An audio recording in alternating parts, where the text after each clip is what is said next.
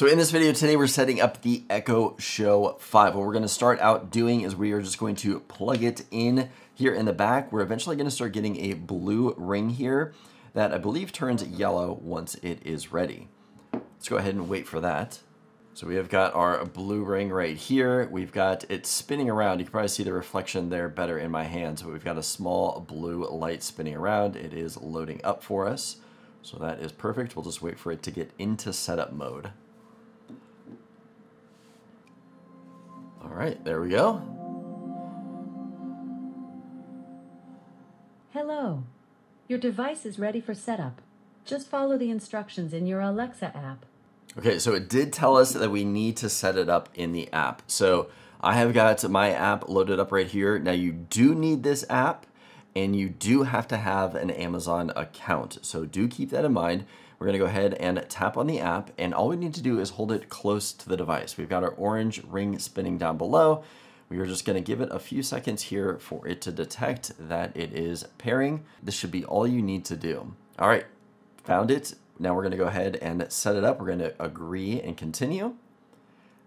Searching for Wi-Fi. Now, if you already have an Echo device, it will use that same Wi-Fi. If you are setting it for the very first time, you may have to type in your Wi-Fi name and password. Now for me, I already have a bunch of devices, so it did find mine and it is connecting our new device here to my home Wi-Fi. Your Echo is ready. Perfect, so we got connected. I'm gonna go ahead and click on continue. This is gonna give us some things that we need to know, some additional features in here. We'll click continue on that. I'm gonna select English for my language. Now, what room do I want it in? This is kind of important later down the road, but I definitely recommend putting it in the room that you're going to have it in. For me, this is going to be the office, so we're gonna click continue there. Now you can set up a voice ID, so it can recognize if you're speaking to it or if somebody else is, and it can give you custom things like maybe your calendar, stuff like that. I'm gonna go ahead and skip that for right now. Yes, skip. Where is the device? Yes, that is my address. So we'll go ahead and click OK on this. Now, welcome to Sidewalk. This is essentially Amazon's feature where you can share your Wi-Fi service with devices around you.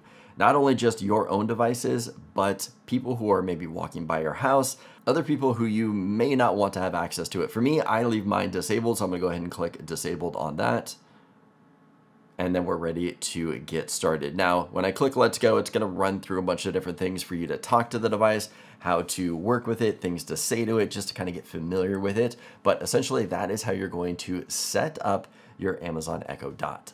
Now, once it's set up in the app, you have the option of clicking on devices down here at the bottom. If you don't have a lot of devices, you'll probably see it in your list right here. But because I do, I'm gonna go ahead and click on this drop down, select my devices for Echoes, and then I'm gonna click on apply. It's just gonna show my devices, and then I need to scroll down here and look for my new device.